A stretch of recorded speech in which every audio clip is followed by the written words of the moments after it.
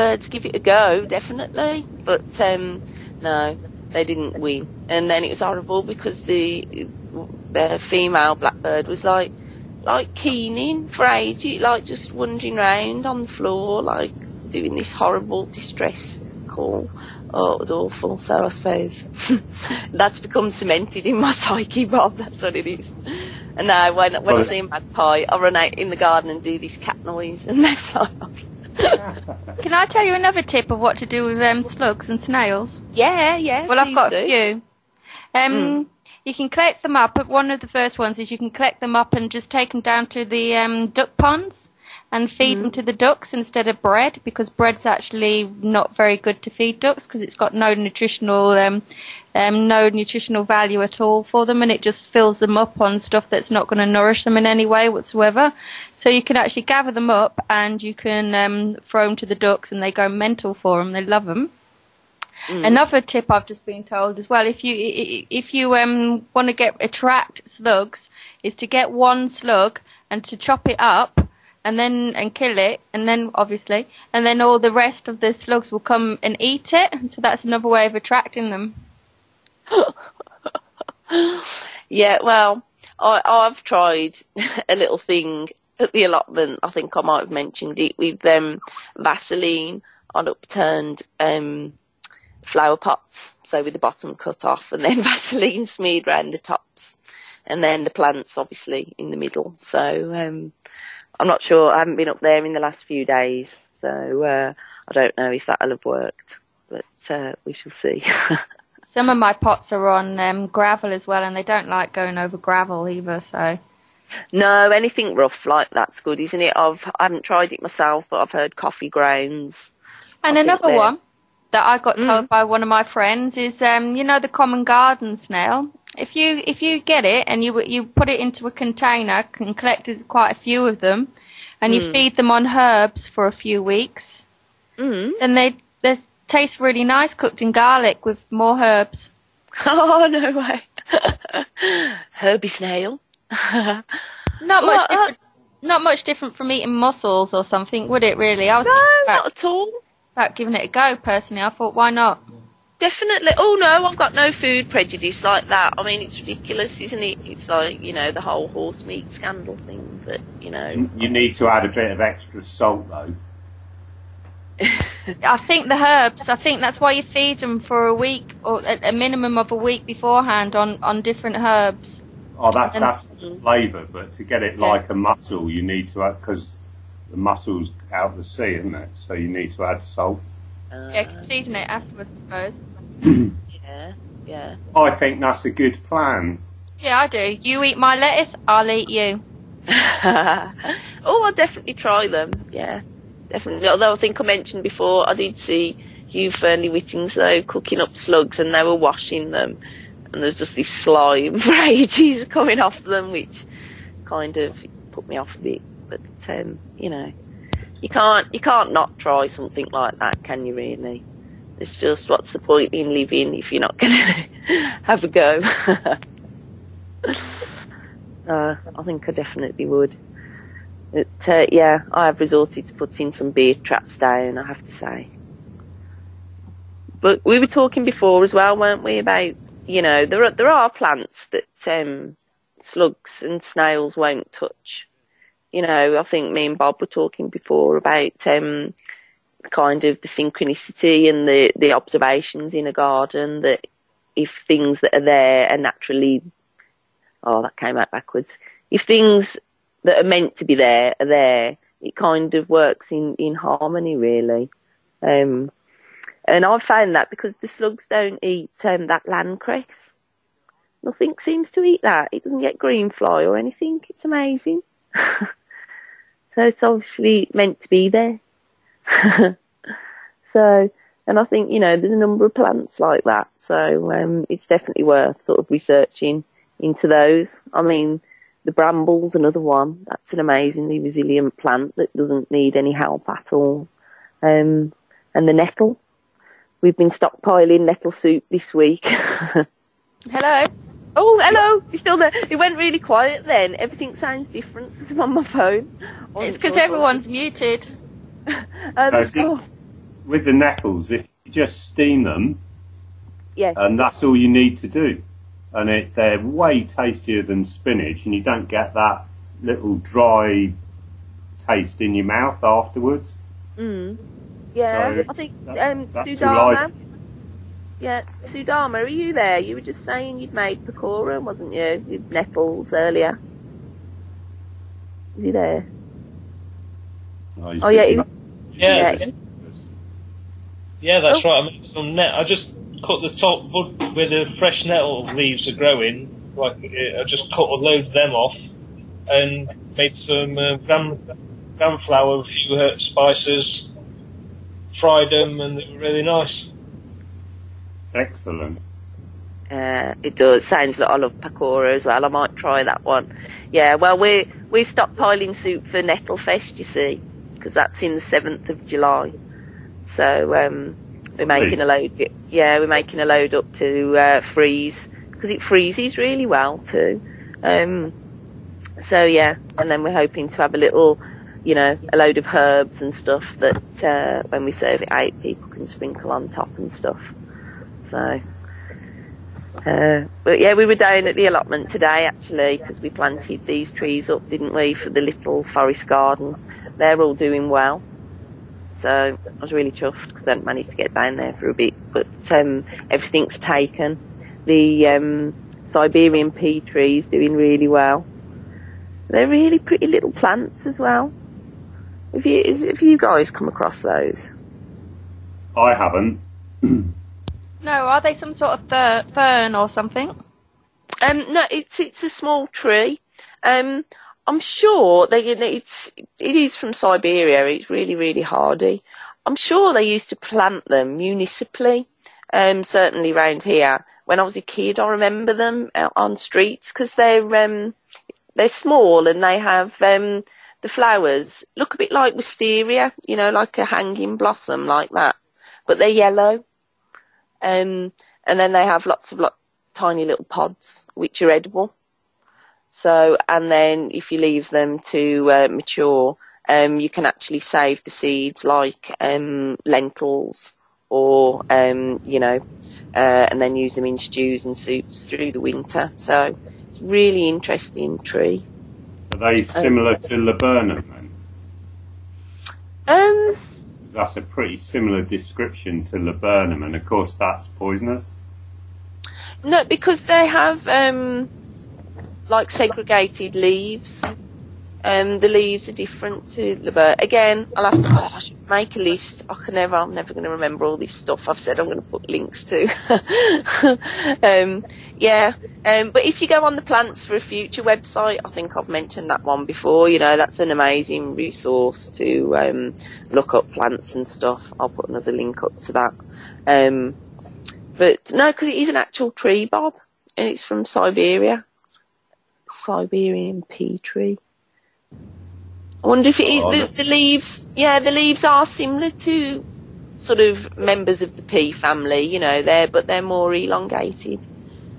Definitely look it up. I haven't actually tried it before, but I mean, I'm so interested in finding these like alternative resources to stuff like rice and, you know, the kind of things that are available in the local area. So if that crops well and grows well, which it seems to be, it could be a really useful plant. Look forward to hearing about that one then. But I think, do you grow mostly just native plants, Bob? Not really. Most of what I grow tends to be along the herbal route. They're really expensive, and it's never quite the same when you go and get herbs out of a shop. No. And just my favourite stuff. I mean, I haven't for a couple of years, but I really like runner beans and, you know, proper summery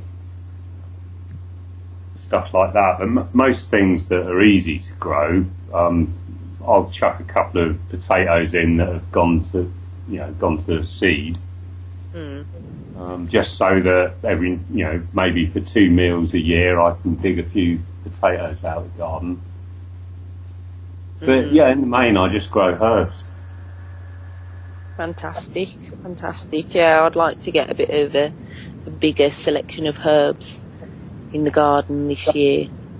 My rosemaries have died though. I had 2 fantastic bushes of rosemary. I don't know why they've died. They've just completely died back. They're one of the hardiest ones as well.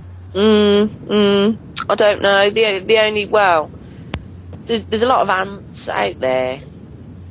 So I don't know. I know they do grow well in kind of open type soil that's gravelly, but so I don't know whether ants around the roots would bother them. I'm not sure.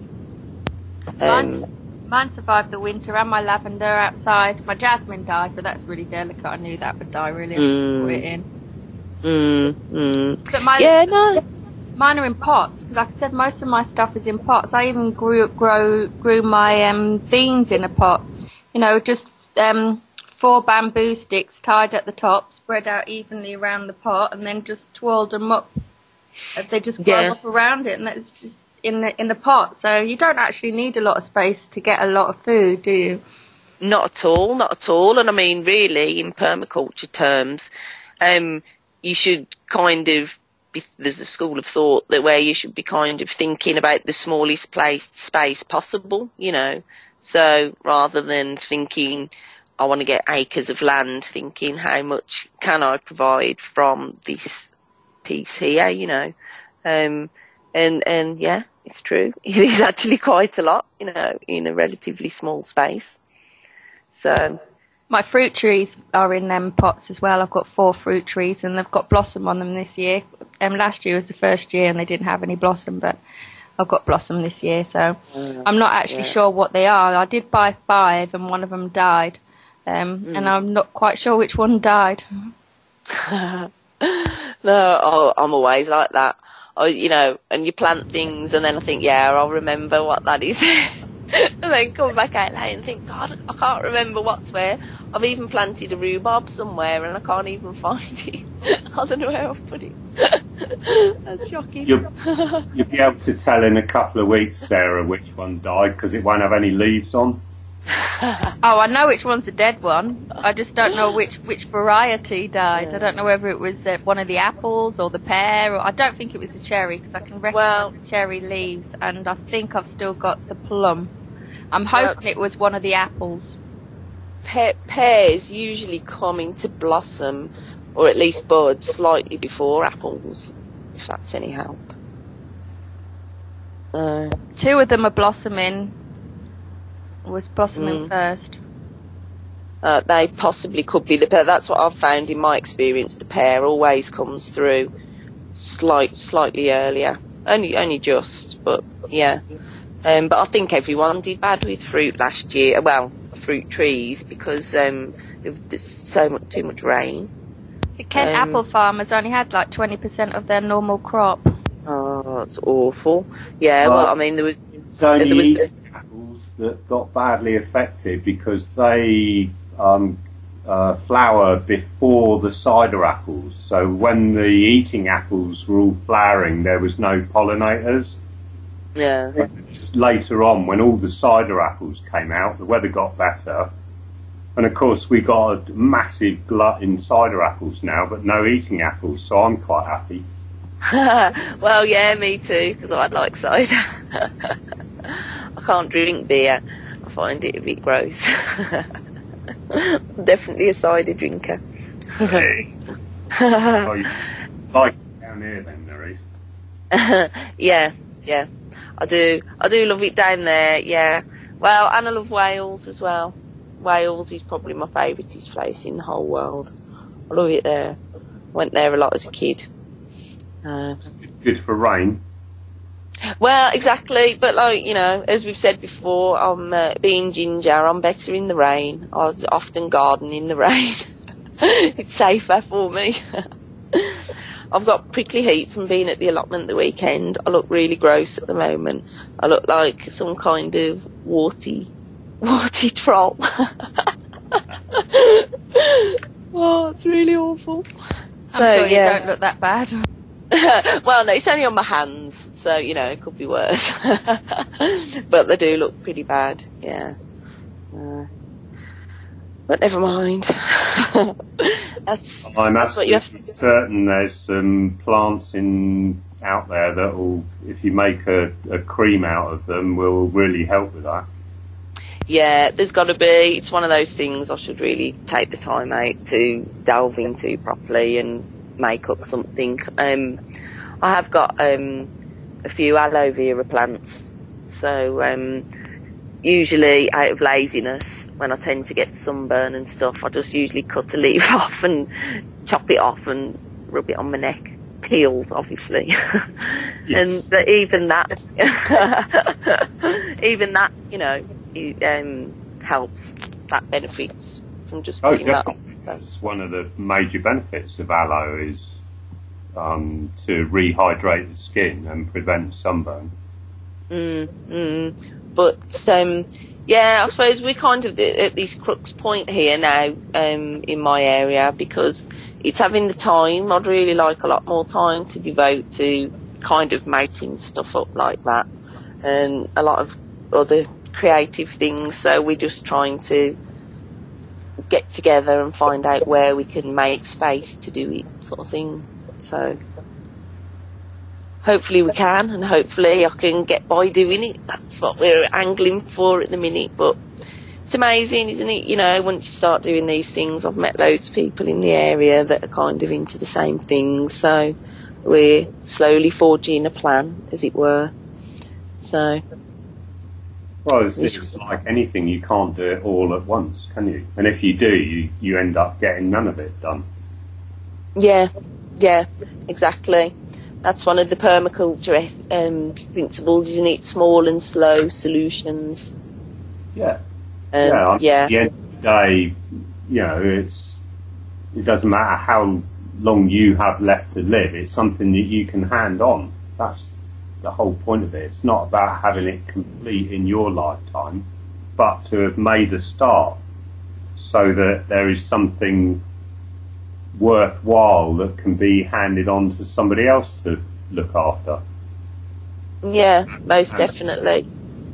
Yeah, it's true, isn't it? It's kind of like that. I always found that thing interesting about when they say it's not a journey to the soul, it's a journey of the soul. So it's the doing it that's the important bit. There isn't really an end, really, is there? Absolutely. Everything's continuous. So yeah. Nothing in nature's ever finished, is it? No, not at all. It's amazing. Well, like we've said before, it is, you know, it's a force to be reckoned with, isn't it? Yeah, that's why it depressed me, the white sky today. I didn't like it. It's like someone's taken nature away.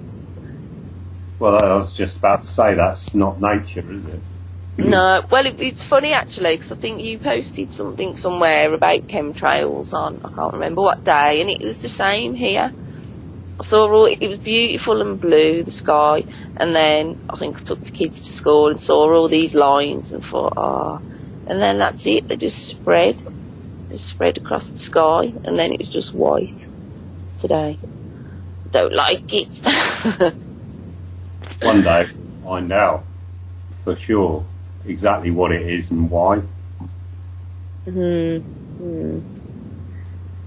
That's the thing at the minute. Them things I can't delve too much into them anymore, because it starts to take me into a more negative place than a positive place. So just keep planting the seeds. Yeah, exactly. It's always worth mentioning it though, just for the fact of people realising that actually there are loads of us that do notice. The vast majority of people don't ever look at the sky, I'm sure. No. Well, it's like we said before when we talked about observation, isn't it? You know, it's amazing what a blinkered world some people do. Well, if it's not in the sun, it's not true, is it? Well, I know, but it's even when you look in their eyes, there's nothing there. They look straight at you, but they're not even observing you when you're standing right in front of them. It's crazy. Yeah. I think I've said this one before. It's the real zombie apocalypse. It is actually there. No one's even observed it because they're not observing anything. It's right there already. It's not even funny. Don't know why I'm laughing, really. I think you have to laugh, don't you? Otherwise, you just end up crying. I know. Shocking. But no, that's why in my garden I've got, because mine's a rented garden as well, Sarah. So, I've been in here a while now, so I didn't do anything in the actual ground for a while. But then I thought, well, you don't garden for that necessarily, again, for the end game of having a lovely garden. So I have just planted shitloads of stuff in there now. But I've got 2 trees that I haven't planted because they need a proper home. And one is an oak tree. So I've tied a little ribbon around that for May. And it's got a little tortoise at the bottom. And then the other one is a horse chestnut tree. They're amazing. They're amazing trees. I mean, they're not actually they're not native, are they? They're native, Bob. Yeah. As far as I know.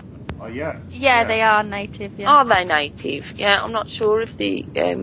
See, that's another thing. There's too many things in the world to find out about, isn't there? I need to find out more about horse chestnuts. But basically, it's the first generation offspring of a tree that was in the garden where I grew up as a child. I loved this tree. It was my first tree friend. It kind of grew as I grew, sort of thing. So, and I used to call it the learning tree.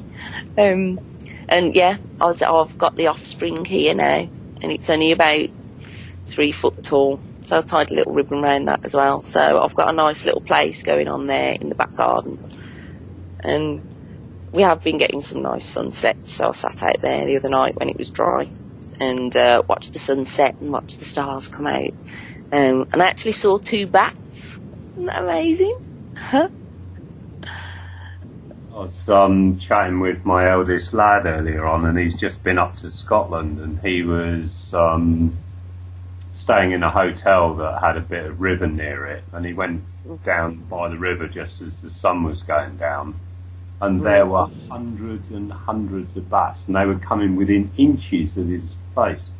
Oh, that's amazing. He stood there for about an hour and a half, just watching these animals as they were, obviously feeding and on all the insects down by the river. But he said it was just, he'd never seen so many in one go. Yeah. Oh, people talk a lot about bird watching, don't they? But people should definitely get out there and go and watch bats. They are amazing to watch because, they do sort of, that's what they swoop low, don't they, to catch the insects. And there's a lot of, they're mosquitoes. I mean, we've just got mosquitoes here now.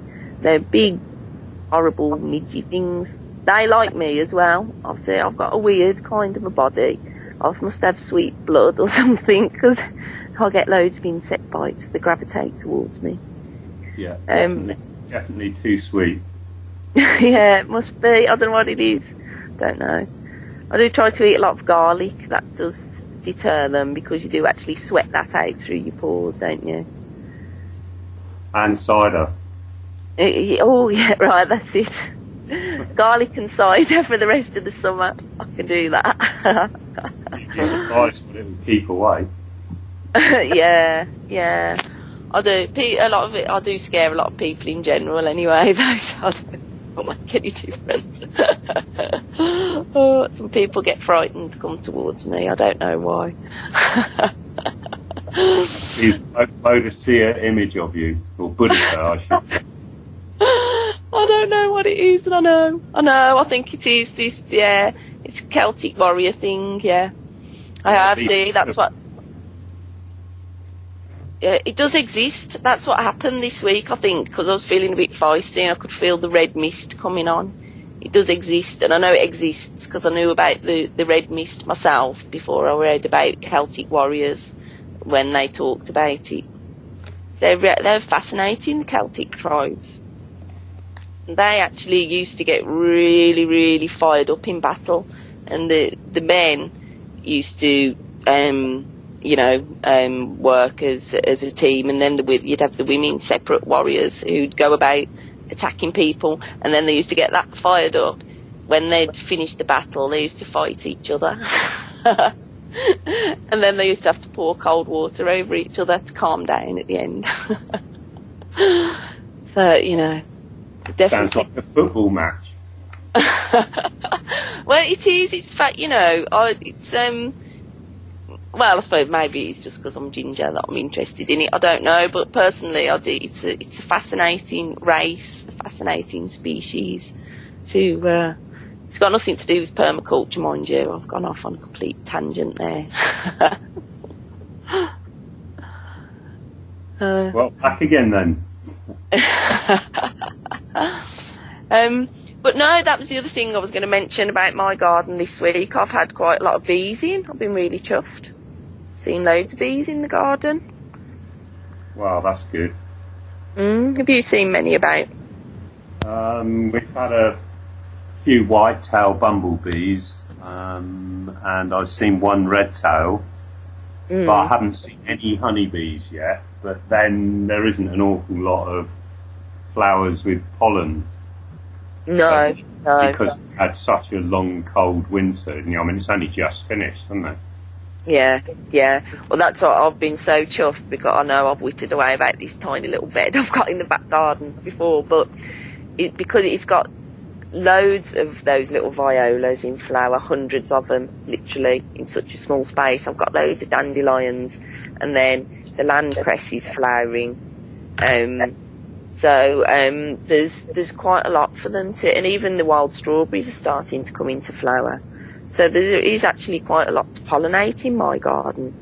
I'm only in a tiny little urban garden in the middle of Birmingham, so it's just amazing to see. So we have a lot of those red-tailed bees, but I have seen a honeybee. I think it's there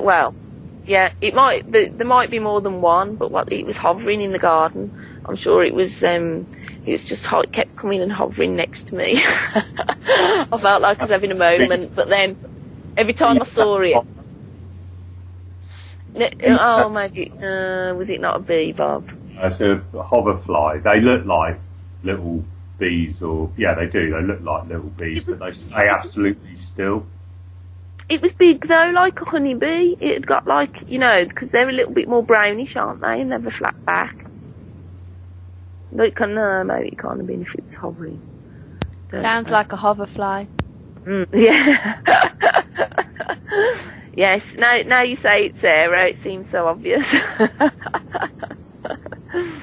But no, I've seen quite a few. Well, I've seen some peacock butterflies as well, which I'm really chuffed about, because I hadn't seen those for many years. I saw some last year, and I've seen some this year in my garden and at the allotment.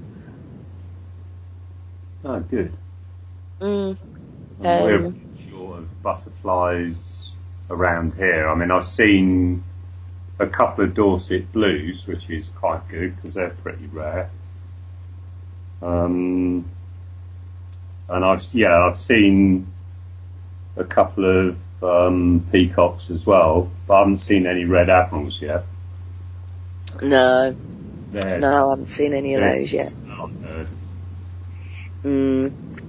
I've seen some cabbage whites, which I kind of get mixed feelings when I see those. Although obviously it's not too much of a problem at the minute because there's not a lot out there they can lay on. But I do. It always drives me mad. You see them when they're hovering around the plant. They do for ages. Like they're taunting you that they're going to lay somewhere quickly when you're not looking. That's exactly what they do. Yeah. It's amazing how, it's another thing about connections, isn't it? I'm sure nature has this sense of you and your intentions, most definitely. I've been doing this with flies. this is a slight tangent as well, really. We had these flies in the house a while back because they cleared a glue. Oh, it's gross. They cleared a glue factory up the road, and they obviously disturbed some animal carcass. And we had this plague, this biblical plague of flies. And I kept trying to ninja them out the house, but they know when you're coming towards them. They seem to have this sense of even if you're not moving really quick. Yeah. Oh. I mean, flies, I mean, it's the eyes they've got, isn't it? Because they've got multifaceted eyes. So, I mean, it must be really confusing looking through them. And they can see anything coming from all around them. Whereas a lot of insects aren't quite that observant. But I find with wasps, you can communicate with wasps and get them out of you wherever you are really easily. Yeah, it's amazing. That was the thing that I didn't get a chance to talk to Bridget about, because I know she's posted some of this stuff about the bees, about their posturing. And, if you go towards them and they lift their front two legs up, they're just kind of telling you to, go away. Or lift their back up as well. Yeah, isn't it amazing, Just shows you kind of, when you take it down to that level of observation, how simple everything is. Well, it just goes to show that they don't have any fear. I mean, that's the truth of it, isn't it? Their self-preservation is a stronger feeling for them. In fact, I don't know that there is any other animal that has fear. I think fear is something that is peculiar to us. Because you're taught fear. It's not something that's inherent in your body. Yeah. Well, with animals, it's just purely instinct, isn't it? So it's an abstract thing, I suppose, rather than a rationalised notion. Yeah. So, because in humans, anything can trigger fear, really, even something benign. Oh, I've gone off. Oh. I have to stop myself there, otherwise I'll ramble on that one for ages. That's off the subject of permaculture as well. There's a few minutes left, so... Yeah, well, that's great. It's really nice to be able to chat to everyone about their garden and what's happening. So, still haven't got round to the acronyms of design, which I was going to try and touch on if we got a chance. But, yeah, I suppose we can kind of get down to those next week and break down what the permaculture design is from there. And hopefully, I'm going to have the guys from Karuna. I need to get in touch with them, so hopefully we'll be getting them on next week or in the next couple of weeks, so that should be a good show. Yeah, well, they're all good shows, Maurice. Well, hopefully so. It's difficult, I think I've said before, when you can't see people's faces, because, again, that element of interactions taken out of the equation, isn't it? And if someone's backing away from me, you can tell that I should stop speaking. If they're backing away, they just turn it off. You don't know. And thanks ever so much, Sarah, for joining us as well. No worries, my pleasure. Thank you for having me. No, it was great. It was lovely to hear about your garden. You have to let us know how you get on and how everything comes through. I'll keep you updated to my late sowing. Yeah, excellent. Yeah. So beans, like I said, maybe squash. They're great ones for late sowing. So I've got some squash seeds. I've got squash, parsnips, beets, carrots, loads, tomatoes, loads of zebra tomato. All your salad leaves you can plant at any time. Can they be put in direct sunlight, or do I need to put them in partial shade? Depends on the leaves. Often they will be direct sunlight tolerant, Okay. But then maybe if you put them in partial shade, because they do dry out and wilt quite quickly. So if you have them in partial shade, That's what I was thinking. You're going to be more attacked by pests in partial shade. yeah. See, you need an entire design system just for leaves alone, Sarah. For my whole garden. You know what you need to do? Spider diagram. That's what you need to do. Do a spider diagram and then post it for us to have a look at. Do what, a diagram? A spider diagram for your garden. What is that? You know, when you do the little circle in the middle and then you do the legs going off. About how spider diagram. Okay. Yeah. Okay. Excellent. I'll do a spider diagram on my garden. Don't I just draw it? Draw me garden? Well, you can do both. You can do both. Oh God, we're running out of time now. I've started on a thing. I'll post you some links about spider diagrams for permaculture design. Brilliant. And then, I'd like it cool. to be permaculture, and I wouldn't mind my garden being used consecutively each week if you want. Oh, we're off, guys. I think we've already gone. Bye. Bye.